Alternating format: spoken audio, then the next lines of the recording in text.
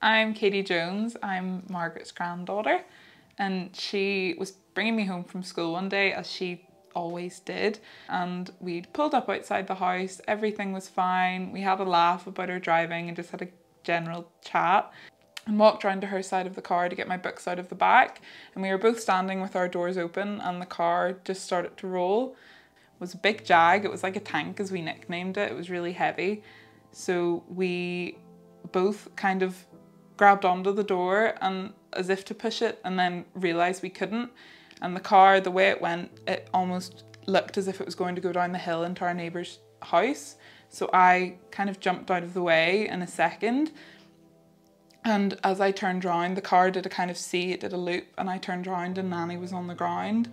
And it was one of those things, again, it felt like it was a movie. It was like slow motion. I kind of ran up the hill to her and dropped beside her and grabbed my phone and was like, okay, I need to call an ambulance. I need to call 999.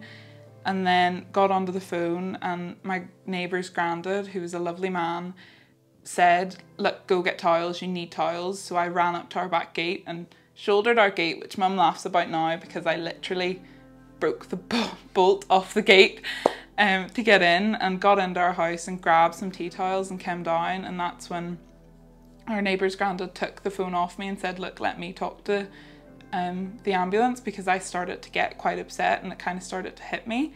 And I don't know what he said. He still has never told me what he said on the phone to make the ambulance come so quickly, but within minutes an ambulance arrived, and then the air ambulance arrived, all in the middle of 3:30, everyone coming home from school. So it was families and little kids and all of our neighbour, and there's a lot of families here.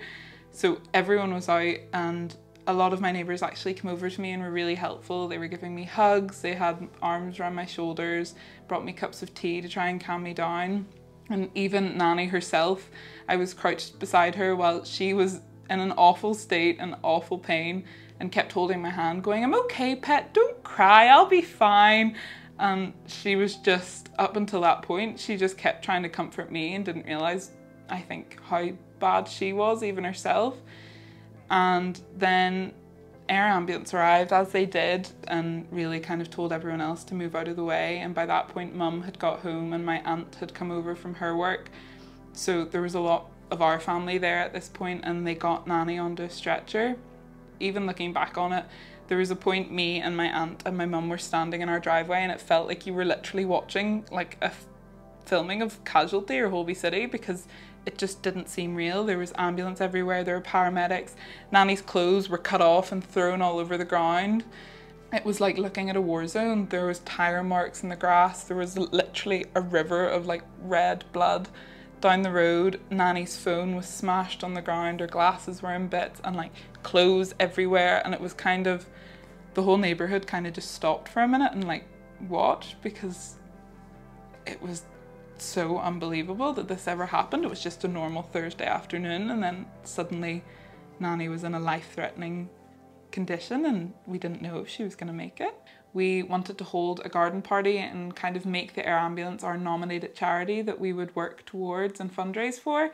So we did a lot of stuff and work. We had a day that we all wore red t-shirts and donated a couple of pounds in. We had this big garden party where we invited all of our residents' families. We had ice cream, we had burgers, everyone donated some, and it was great. It was really good. And when Nanny then got in contact with the air ambulance for her art exhibition, she wanted to fundraise for the air ambulance as well. They actually commented that she was one of the first survivors that they'd ever talked to, and this was a really big deal for them. So they brought us up t-shirts and money pots and key rings and everything, and it was just great. We wanted to give back to the people who really did change our lives.